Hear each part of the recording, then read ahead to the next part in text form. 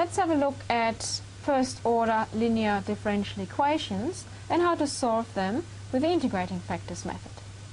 Now, this is the general form of a first-order linear differential equation.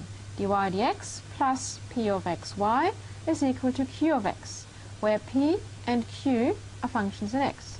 I'm looking for an integrating factor, and I will call it I of x, that has the following property. If I multiply y, my solution that I'm looking for, by I of x, and I take the derivative of this product, I would like this to be q of x times this integrating factor. Now, q of x is just the right-hand side of my differential equation. I of x is this integrating factor that I'm looking for, and y is my solution. This is the idea, because if we could somehow find this I of x that fulfills this equation, then we can solve for y easily. Because on the left-hand side, if we take the integral d by dx y I of x dx, and also on the right-hand side q of x I of x dx, then the differentiation and integration cancel each other, and what's left on the left-hand side is y I of x is equal to, well, this integral q of x I of x dx. And now if we wanted to find y, we simply divide both sides by I of x. So that means y would be 1 over I of x times this integral over q of x I of x dx. So what we have to do to find y is integrate q of x times I of x, and what we get out of that we divide by I of x, and that's our solution. So this is how it works. We try to simplify our problem. Now the question remains, what is this integrating factor?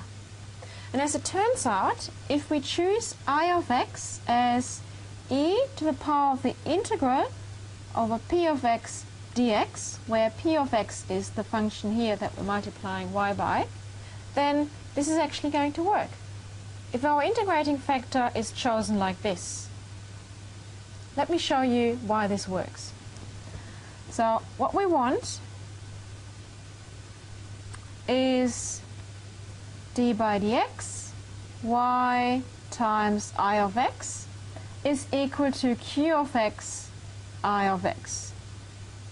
That's what I've explained before, because that is going to be easy to solve. Now, how do we do this, and why is this integrating factor going to work? Let's have a look at d by dx of y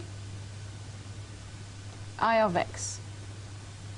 And this is the derivative of a product. So we get dy by dx times I of x plus y d by dx I of x. Now that is dy by dx I of x plus y times the derivative of I of x. Now I of x was this up here. So this is the derivative of e to the power of this integral. So it is d by dx of e to the power of the integral over p of x dx. So that means dy by dx times I of x plus y times, well, this derivative. And to find the derivative of e raised to the power of this integral, we have to use the chain rule. So we get the derivative of the exponent, so we get d by dx integral p of x dx times, I might just use brackets here, times e raised to the power of integral p of x dx, because the derivative of e to the u would be e to the u, and this integral is u, so we have to multiply by the derivative of u, which is the derivative of the integral. Now the derivative of the integral is going to be the function itself again. So we get dy dx I of x plus y times p of x times e to this integral, p of x dx. But e raised to the power of this integral is of course just I of x.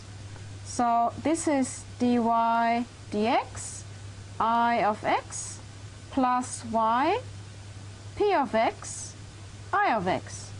If I now factorize I of x, I will get I of x times dy dx plus y p of x. And if you look at our differential equation up there, that's the left-hand side, which we can replace by the right-hand side. So I of x times q of x, and that's exactly what we wanted. So now we've got this left-hand side is equal to this right-hand side. So if we choose our integrating factor as e to the power of this integral, then this relationship is always going to be fulfilled.